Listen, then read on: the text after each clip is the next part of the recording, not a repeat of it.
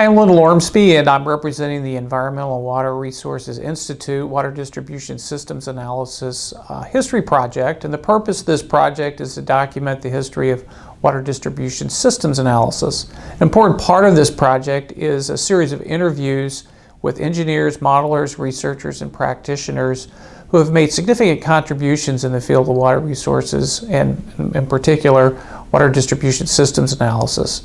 Our interview today is with Dr. Angus Simpson. Angus is a professor at the University of Adelaide in Australia, and he's been very active in the field of water distribution systems analysis for over the last, say, 40 years. And Angus has helped pioneer research in several areas, in particular transient analysis, looking at leak detection methods, and also in the application of optimization methods and evolutionary computation methods in the design and analysis operation of water distribution systems.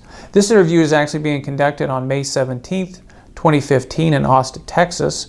And the first question I have, Angus, is I noted in looking at your resume, you had a lot of industrial experience really kind of before you went back to get your master's and then afterwards before you went on to get your doctorate. And I'm just curious to what degree that practical experience impacted your interest in water distribution analysis, or even, the desire to go on for advanced degrees. Well, I guess the things in terms of my practical experience that got me involved in water distribution systems were firstly, I started out as a hydrologist. I was, in my undergraduate degree, I studied at Monash University, and I was really keen on hydrology. So I went into a water resources planning and investigation section at the Melbourne and Metropolitan Board of Works. And during that time I worked in two areas. I worked in developing hydraulic models of simulating water resource systems to look at the next expansion for Melbourne. And then in the last 2 years of that role, I worked as a construction engineer. I then applied to go to Colorado State and took a fair few hydrology courses, especially from Yevchevich and Hall in particular. And but near the end, I started taking hydraulics courses, and I found hydraulics quite fascinating. And a guy called Vic Kelzer taught a hydropower course, and he encouraged me to apply for a job at Hazer Engineering Company. So I moved to Chicago and got involved in the hydraulics section there, mainly looking at spillway analysis, reservoir routing, working on large projects in South America, mainly on Guri Dam. And near the end of that time, I started doing a lot on water hammer analysis.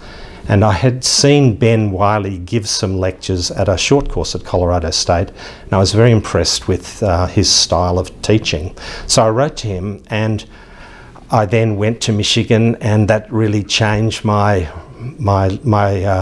role from thinking about water resources and hydrology into water distribution system analysis, and in particular transient analysis. So I was lucky enough to work with Vic Streeter. Okay. And he was really a person that co-supervised my PhD, even though he was retired, and he recently passed away. He was 103. And he had a significant influence on my career. After I finished my degree at Michigan, I moved back to Australia to take on an academic position at the University of Adelaide, and I really continued my water hammer and research, in particular looking at column separation, which I had done my PhD in. But I had been to the 1985 Battle of the Networks presentations in Buffalo. And a number of graduate students from Michigan, we drove over to the conference, and at that time I thought, well, I became quite fascinated with optimization, not that I had had any formal training. And as part of my beginning of my academic career, I would supervise, and I still do, supervise fourth-year projects. So I started looking at supervising fourth-year projects in transient analysis, but also in optimization. We tried doing optimization of pipe networks using traditional methods, but we didn't have a lot of success. Okay. And I had done my graduate work with Dave Goldberg. He was at Michigan at the same time, and he was actually co-supervised by Ben Wiley and John Holland. And Dave had worked with Stoner and Associates out in Pennsylvania. And so when Dave wrote his book, he sent me a copy. And so so it was really Dave Goldberg that got me interested in genetic algorithms, and having supervised 2 projects where we hadn't had much success in optimization, I said to a project group in 1990, look, here's Goldberg's book. He's applied it to the optimizing the operation of gas compressors. Right. I said, I'm sure we can apply it to water distribution system optimization. And one of the things we first struggled with was how to code the strings. And Dave's problem was the compressors being on and off, so 0 or 1. And so for the longest time we wondered, well, how do you code multiple pipes? And then it finally dawned, and in retrospect it seems such a simple thing, but it's finally dawned on us, well, we just have strings with more than one 0 and 1, and so that you could have 4 choices or 8 choices, and it just seemed, it was hard at the time to figure that out, but it seemed so obvious in retrospect, and I guess that's where my interest in, certainly in the optimization part, came from. Although I guess I've run 3 separate areas in my career. The first one being transient analysis, which led into pipe condition assessment, which I'll talk a little bit about later on, and the optimization, which we've talked about, but also steady state analysis. I've been particularly interested in steady state analysis as well. Okay. That's fascinating. I did not know that. So I suspect you were probably one of the first people that really were applying GAs at. Yes, and it was really through my links with Goldberg, I guess, that prompted me to start. So we ended up having, a couple of the first publications in the area of application of genetic algorithm optimization to the design problem. Right. So did you, I have to ask this question, just out of curiosity, so did you basically handle the constraints with penalty methods? Yes, we did. Okay. We did. We basically would simulate, for a string, we would decode the string of options. We would then calculate the real physical costs based on construction cost and purchase of the pipes, and then we would simulate it, and we were using just a Hardy-Cross simulator initially, and then if it failed to meet the pressure constraints, we would penalise it in proportion to the amount by which it had failed, and then that would then drive. And initially we were using biased roulette wheel selection, which was the popular way of doing selection at that time. So it was certainly a fairly basic GA at that time. All right, that's really interesting. Well, you've obviously done a lot of work in transient analysis with regard to leak detection. Yeah. How did you what kind of triggered you to kind of start looking at transient analysis, a way to kind of identify leaks? How did that work evolve? Well, that also came through the influence of a dear colleague, and that person was Jim Liggett from Cornell. Okay. And he had been to the University of Adelaide prior to me going there in 1987 a few times, so he had links with the University of Adelaide. He came to Australia in the early 90s, and he had been doing some work at Cornell on inverse transient methods, in particular steady state methods, which he found weren't very successful. Right. And then he did some work with Chen, a PhD student of his, where they produced a paper in 1994, which was the classic paper on the application of inverse transient analysis. He was looking for laboratories to do verification, and he kept asking me, can you recommend laboratories? And I said, well, you can, there's laboratories at Michigan and there's laboratories in Spain. And I guess after he'd asked me about half a dozen times, I thought, well, maybe I should do some work with Jim, and we should do some verification at Adelaide. So he's really how I got started. And we wrote a number of proposals and got funding from the Australian government. And I guess the first phase of our research was carried out by a PhD student, John Vitovsky, and one of the issues was the matching of the transient traces that we were measuring in the laboratory with the models. And the decay, because of unsteady friction, the match was fairly poor.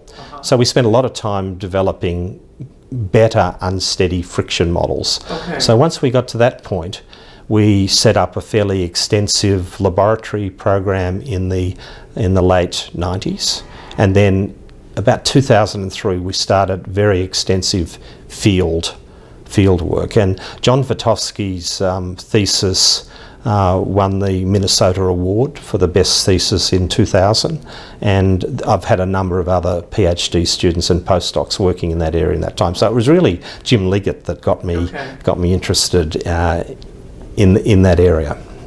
Yeah, you mentioned experimental analysis and the laboratory and field analysis. How important have you found those types of experiences relative to kind of informing your numerical type of analysis? I found it to be extremely important. I guess my first experience in lab work was setting up a 1-inch pipeline at the University of Michigan for column separation experiments. And once I moved to Adelaide, we set up a similar apparatus, again for column separation experiments. And it was 2 controlled tanks at either end that we could control with a sloping pipeline, so you could actually have flow in either direction. But having that apparatus enabled me to fairly quickly move to modifying the apparatus to be able to simulate leaks or sections with different properties or parameters. So I guess experimental work in both the lab and the field is difficult, but I think it's really essential in order to verify the mathematical models that you're working with. Okay. Along those same lines, just kind of maybe speaking to some of the younger researchers in the community, are there some general lessons, sort of broad lessons you've learned from those kind of experiences that you could identify to pass on maybe? Yeah, I think the lessons really are that you really need to integrate numerical work, experimental work, and field work in the field if you're going to develop techniques that are going to be practical. Because as soon as you start looking at issues in the laboratory or in the field, there are just so many issues that you have to deal with that really do feed good information into the numerical model development. So I think that's that combination is essential, I think. I note you've had a number of international collaborations for your research that appear to be very successful. Can you maybe describe a couple of those? I think the collaboration with Jim Liggett is probably one of my most successful collaborations, and I guess having colleagues at your own university that you collaborate well with is good, and I saw that especially with Vic Streeter and Ben Wiley. I mean, they had a fantastic, even though it was supervisor-student, it evolved into a fantastic relationship. And I guess I've been very lucky in developing good relationships with Graham Dandy and Holger Meyer and Martin Lambert, and in particular Martin Lambert. We've done a lot of work in the inverse transient and condition assessment analysis. And I've also done a lot of work with a computer scientist who's a mathematician, Sylvan Elhay, in the area of network analysis. And but in terms of Jim Liggett, I mentioned earlier, was important. But I also I found that the water distribution system analysis conferences have been just fantastic to develop friendships and to find people that have similar interests. And at the Alaska conference, I think it was in 2005, I met a guy from Germany, Jochen Gerlein, and we've worked closely ever since that time. And Olivier Pillet from Bordeaux came. I've met him over a number of years, but in 2012 he came to Adelaide, and we had for the WDSA, and we had a number of discussions at that time. And we now Skype every week, and it's just. I guess I've had a number of other collaborations where you try things out, but they aren't successful.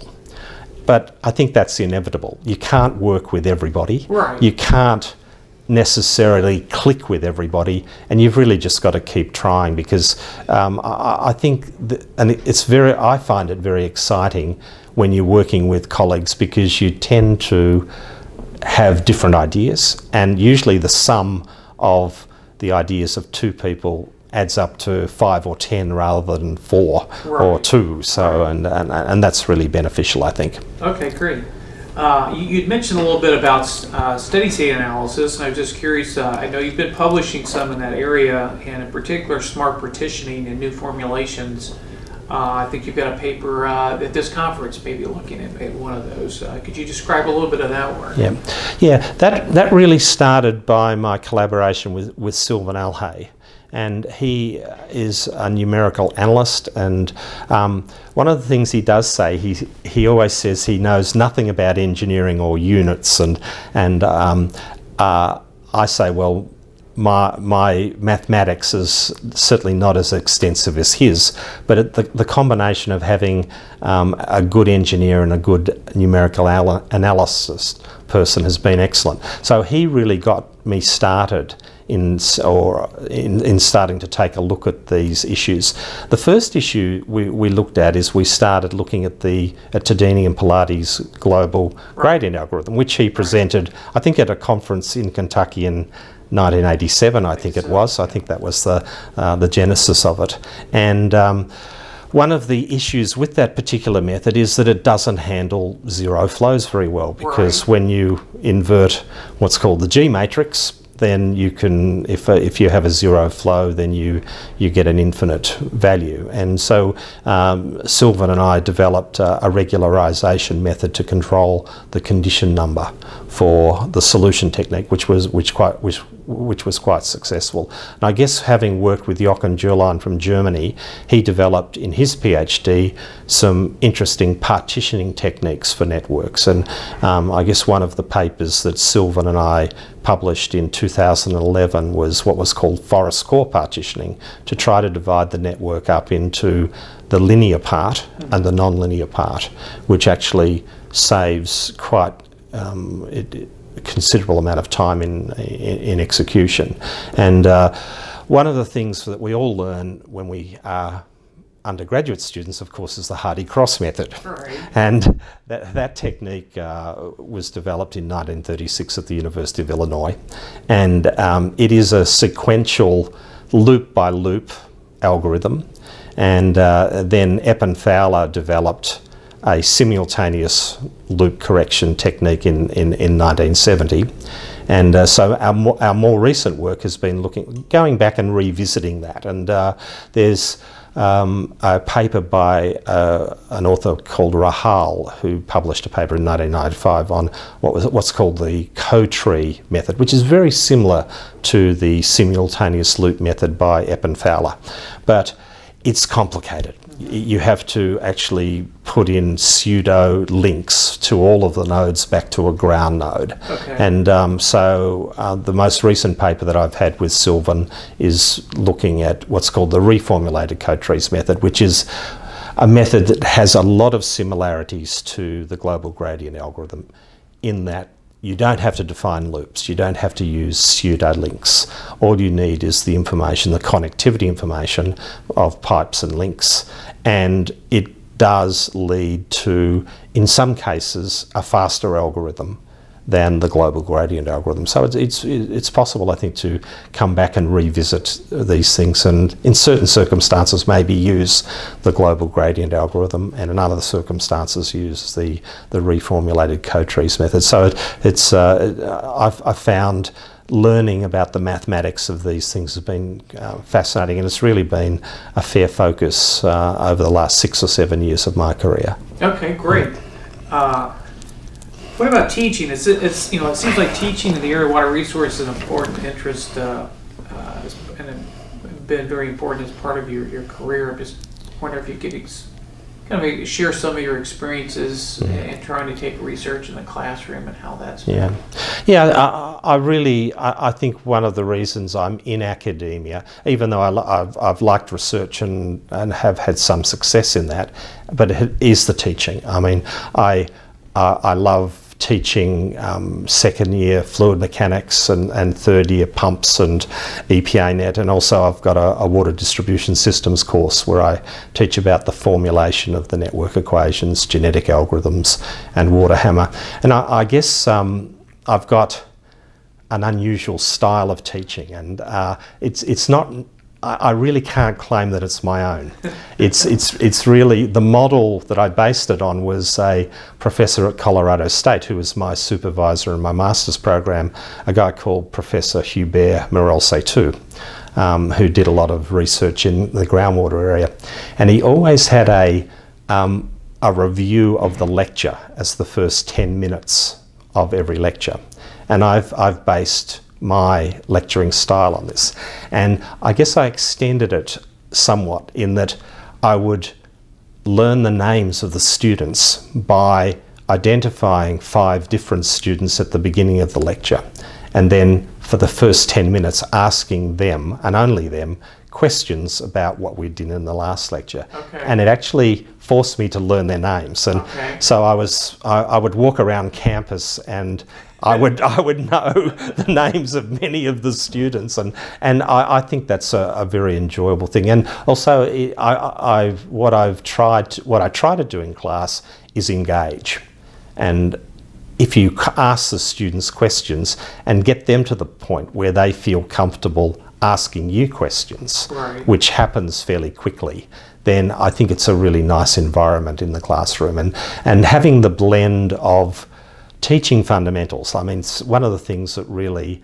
I enjoy teaching the most is, and it's not related to water distributions, funnily enough, is the specific energy diagram in open channel flow, and the hydraulic jump, and so it's just wonderful seeing students with the light bulb going on, understanding the material, but in addition to the basic principles, it's nice to talk about the research and to talk about, well, where's this stuff being applied, and how does it link to the research. So I think the two are so linked, and I think often university professors are criticised for, well, you're only interested in research and you're not interested in teaching. But I think good teaching and getting our young engineers excited about the field of hydraulics and fluid mechanics and water distributions is an essential role for academicians. Okay, great. I know 2 of your research areas have resulted in commercialization and transfer of your research to industry. Could you maybe describe that experience a little bit? Yeah, I guess it was never a goal to commercialise. It kind of happened by accident almost. Once we had started doing the work in optimisation in the early 90s, one of our PhD students was looking for a job, and he suggested, well, what about starting to look at trying to use this commercially? And that really led to the formation of a company called Optimatics, and that company has grown and is now headquartered in the US and is selling software. And I guess also an indirect commercialisation was a number of students who graduated. Zheng Wu is one of them, who works for Bentley, and also he worked for Paul Bourlos's company, MWH, initially. And so that has led to some introduction into the water industry of some of these techniques. So that was the first commercialisation. The second one really, and that, just going back to that commercialisation briefly, that the university at the time really didn't want to form a company themselves. They were happy for the inventors to form a company, and so I was involved partly in running the company for a while, although we quickly had to get competent staff in, and I do very little involved with the company now, except take an interest in what they're doing. Right. But because really my focus has been the teaching and the research, which I really prefer. But in terms of the pipe condition assessment methodologies, that's now been licensed in Australia and is being picked up by industry. And that was the university took a different path. They found a commercial partner to take and license it, and it's been satisfying to see some of our results moved from academia into the profession and to actually be a service to industry. But I guess, as I said before, it was never my goal. It almost happened by accident, I guess. Right. Angus, have you made contributions to the profession by getting involved in professional organizations? What's been your experience like with ASE or other organizations? Yeah. How has that kind of impacted your research? Yeah. And so on? I've been fairly active in the water distribution systems conference series, so I've had some involvement in terms of taking on roles within that organisation. But I guess because ASE is not really active in Australia, right, my main professional contribution has been with an Australian organisation called the Australian Water Association. Okay. And so I was heavily involved in the local state committee for a long time. I served on the national board for about 5 years of the organisation nationally, and in a similar way to AWWA here and also ASC, one of the objectives is really to run meetings and run conferences for water professionals in Australia. So I gave a lot of my time to that organisation, and I found, as with WDSA, that in terms of meeting people and being associated with others in the industry, it was a fantastic way to have an involvement that wasn't the same as being in the university, but enabled me to interact with professionals who were actively working in the water industry, and also to see what kinds of problems they're facing, because of that, if you can take those problems back into your research environment, then you can at least be addressing practical problems. And I guess that's really been the push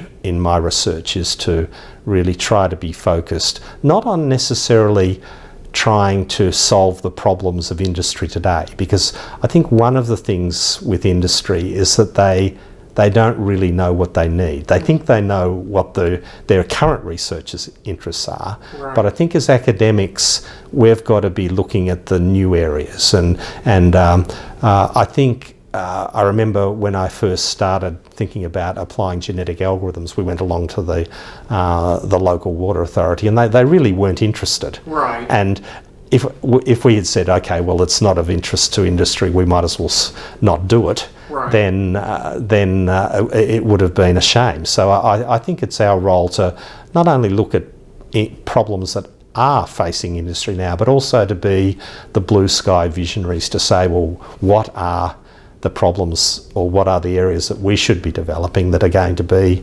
important in the next 20 or 30 years. Okay. Well, looking back over your career thus far, what would you maybe highlight you think have been some of the most significant contributions that you've made to the field and the community? Yeah. Probably the introduction of genetic algorithm optimization has been probably, I think my biggest contribution. Although some of the work in terms of non-invasive condition assessment of pipes has also been significant, but they've probably been the two most satisfying and most significant contributions. Okay, could you elaborate a little more on the latter? On the condition assessment. Yeah. Well, I guess the way that works and the technique that we developed is that we set up a small water hammer event in a pipe system, usually by going to a scour and setting up a side discharge valve. Usually that side discharge valve is a ball valve, okay. And depending on the size of the pipe that you're investigating, whether it's a 100mm or a 600mm pipe, the size of the orifice or the nozzle varies between 15mm and up to 75mm. So what you do is you open up the valve so that it's discharging. You have a torsional spring which then closes the valve rapidly in a matter of 4 to 10 milliseconds, produces a pressure rise in the pipe of between 2 to 5 or 7 metres. That then propagates along the pipeline system. We then set up high-speed pressure transducers to measure at 10,000 samples a second, which has a GPS unit that takes a timestamp every second, which is accurate to 90 nanoseconds. And then from the analysis of those pressure traces, then you infer the condition in the pipeline system. So we've developed about 6 or 7 mathematical methods which involve time shifting, analysis of the standard deviation of the signal, and frequency domain analysis in order to firstly detect leaks. So I guess our main focus when we started with Jim Liggett was the dream of detecting leaks of any size, but we found it actually, once we moved into the field, leak detection worked incredibly well theoretically. But as soon as we moved into the field, we had to have a very, very large leak to be able to detect, especially if there was a lot of noise coming from the deterioration of the pipe. So we, after about 4 or 5 years, we really moved the research into condition assessment, okay, and really determining the different wave speeds in the pipes and whether there are blockages, and that's been a lot more successful in terms of the application. I still think leak detection is a tough problem, yeah, especially, they say, well, can you detect a pinhole leak? And my answer is, well, our techniques certainly can't do that. Right. But certainly if you want to get an idea of whether there's been severe cement mortar spalling in the pipe, okay, or whether there's been a reduction in the steel thickness of the pipe, then the techniques seem to be much better suited to that than the problem of leak detection. Okay. Could that theoretically be used for prediction of future breaks potentially? Or not? I think it could be, but it would have to be linked to kind of a breakage model, okay, based on the thickness of the pipe. So I think you'd need to probably work with materials people. Right. So I think there could be some links. We haven't developed those links yet. At the moment, it's really using our methodology to say, well, this portion has reduced from a pipe wall thickness of 5 millimetres down to 3.5 millimetres. Okay. Okay. Well, along those same lines, what are kind of some future areas of research that you'll think would be important in the field? If you were talking to some PhD student and he said, Dr. Simpson, what area should I be focusing on for my research in the next 20 years or so? Well, what advice might you give that person? Yeah, I think there are 2 areas that come to mind that and some work has started in these areas already. I think one of them is real-time operations, and okay, I think the things that are going to make a huge difference are the availability of sensors, high-speed sensors and numerous sensors.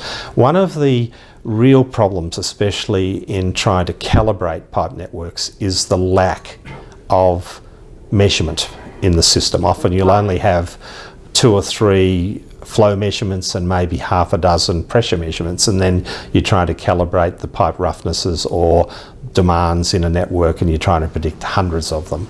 But as there's moves in places like Singapore where they're putting in 2,000 high-speed sensors over their entire network. So I think that's got real potential. A lot of work's going on in Europe in terms of real-time control and calibration of networks. So I think that's probably an exciting area.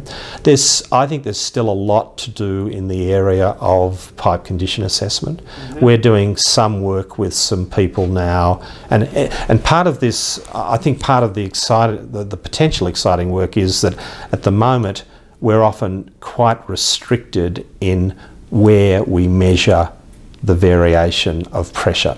You have to go to a place where you can place a pressure transducer, which will often be an air valve or a location in the network, in the pipeline, and often then they're not where you would like them to be. Right. And so some of the work that we're starting to look at now is using inserted fibre optics that might have pressure measurement locations in the fibre optic table at every 5 or 10 metres, or every metre, for example. So you might run it along a kilometre of pipe, right, and have potentially 100 places where you measure the pressure variation. So I think we're at the infancy of the condition assessment. I think there's going to potentially be a lot more research that can be done in that area. Okay. Do you think there might be this concept of sort of smart pipes, where you build sensors into the actual? Yes, I think so, and especially I think that's got a lot of potential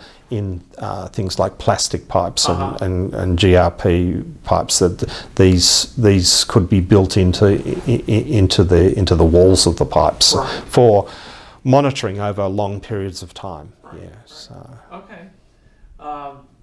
Well, I mean, you've obviously been one of the pioneers in the Australian research community in water distribution analysis. Just wondered if you have a few perspectives or comments you can give us that kind of gives those, particular maybe in the U.S. that may not be quite as familiar, kind of highlight some of the contributions that you've seen over the years. Yeah.